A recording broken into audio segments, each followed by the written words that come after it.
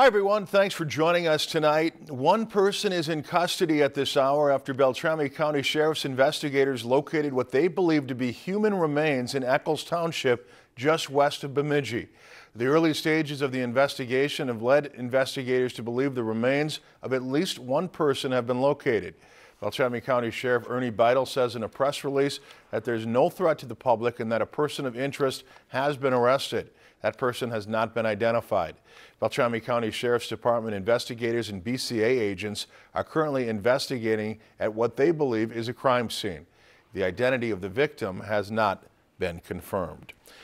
If you enjoyed this segment of Lakeland News, please consider making a tax-deductible contribution to Lakeland PBS.